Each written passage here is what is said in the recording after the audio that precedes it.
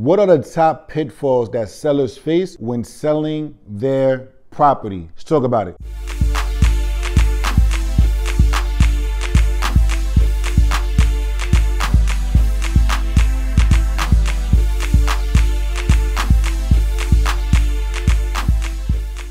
What's going on, good guys? Chris Newton here, Chris Newton Real Estate, ChrisNewtonRealEstate.com. Like, comment, subscribe, tell a friend, tell a friend. Hit that like button, smash that subscribe button, smash that subscribe button. I went too far. So, we're talking about the most common pitfalls that sellers face when putting their property on the market and or just trying to sell their property. What are the top pitfalls that sellers face? Number one, overpricing their property. That is, in my opinion, that is number one, overpricing their property. When you overprice your property, there are a lot of issues that's gonna come with that. Number one being, people aren't gonna take your property serious. You will stay on the market for a very long time, especially if you overprice it astronomically, okay? So you do an astronomical pricing, your property is worth $700,000, yet you wanna put it at 1.3 to give negotiating room. There's no negotiating room there. There's gonna be nobody to negotiate with. Why? Because nobody's gonna take you serious. That's just the reality of the situation. You need to put your property somewhere where it's attractive. People are then going to come in, and now you can start the negotiations. And more than likely, when it's priced properly, your price is going to go up because now you're going to get into a bidding war. You're going to get people in there, and you're going to have so much interest that you're going to be like, whoa, this property, we priced it at $700,000, which is correct for the area, but I'm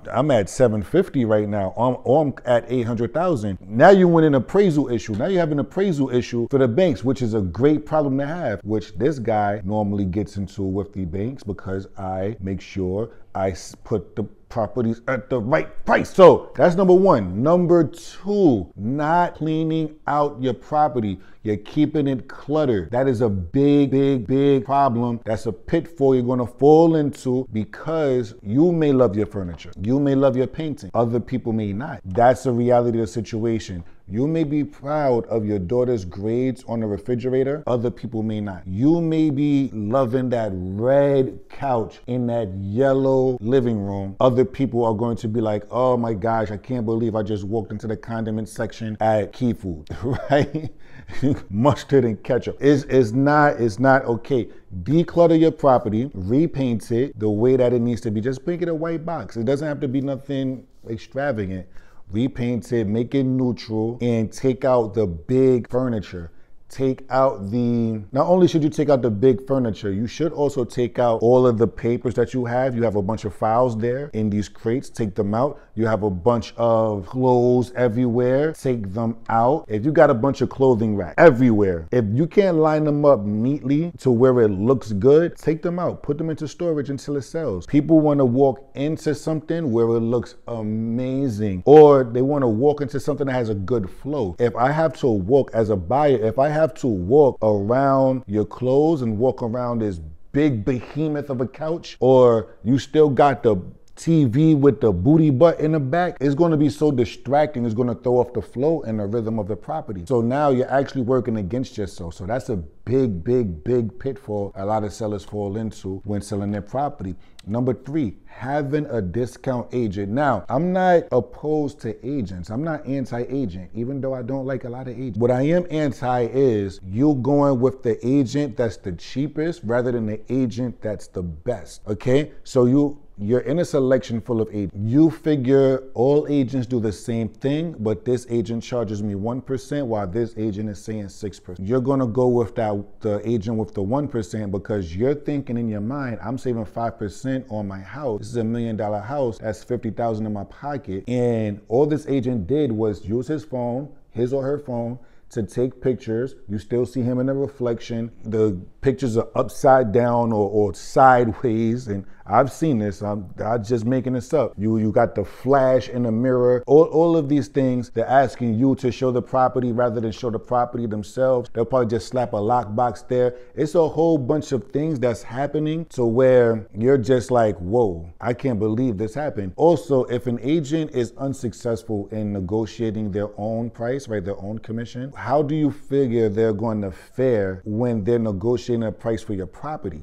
I'll just do it for 1%. You get what you pay for. So you're not going to get, he's not going to fight for your property. You're just going to be another one of his many properties that he has on the market, he or she has on the market at whatever price that you wanted to pick. He or she didn't go through anything that they should have as far as pricing is concerned or strategies. Just took phone pictures and put it on the MLS or the RLS, and maybe it'll sell. If it sells, it sells. If it doesn't, it doesn't. Now you have a bad taste in your mouth of agents because your last agent didn't sell anything. So your next agent, you want them to do a better job. However, the last agent charged you 1%. So you want this better agent to now only charge you 1%. It may not happen. That agent is more likely going to say, okay, I'm going to walk out your door and never see you again. I'm not saying it should happen. I'm not saying it shouldn't happen. Don't get mad at me. I'm just telling you this is probably the mind of a lot of agents. You don't have to go with the most expensive agent. You have to go with the agent that's going to give you the best results. You're going to have to go with the agent that's going to show you a marketing plan, a strategy plan.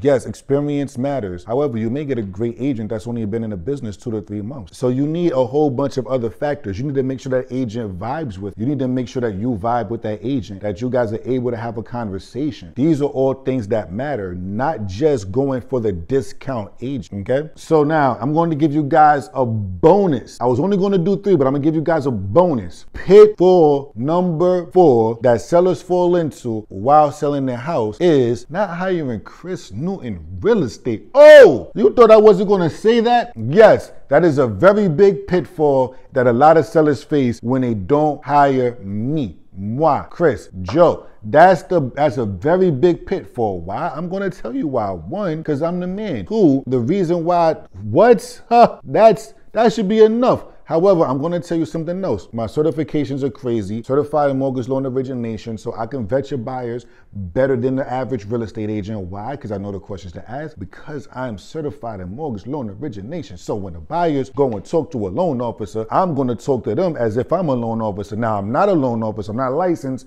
I'm certified. Yes, certified, check, bing. Interior design, certified in interior design. When people are walking through your property, who do you think is going to be able to sell it to them the best? Me, moi, Joe. I'm going to be able to sell it to them the best. Why? Because now I know the kind of language that they want to talk to. NLP practitioner, neuro-linguistic programming. I know the senses. Some people are kinesthetic. Some people are audible. Some people are visual. When they're saying certain words, but the average person might not understand, okay, this person needs to be spoken to like this. So now I change my vocabulary up to fit that person. Boom! Those are just 3 reasons as to why the number 4 pitfall is not choosing me. I got many more certifications. I don't want to toot my own horn. You guys aren't here for that. I'm just giving you guys the reasons and the pitfalls, the most common mistakes that people make when selling their property. And the bonus one